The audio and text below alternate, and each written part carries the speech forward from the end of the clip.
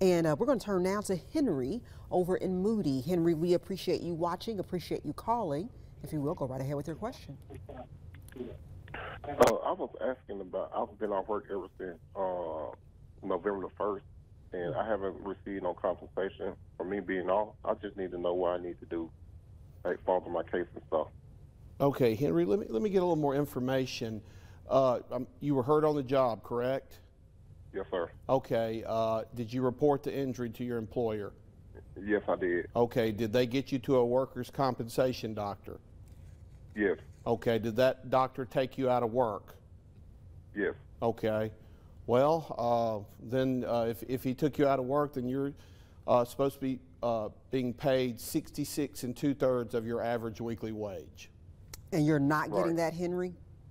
No, not at all. Have they given you a reason? Has the insurance adjuster given you a reason why they're not paying you? Not at all. Okay. Well, Henry, they're gonna put our numbers down on the screen.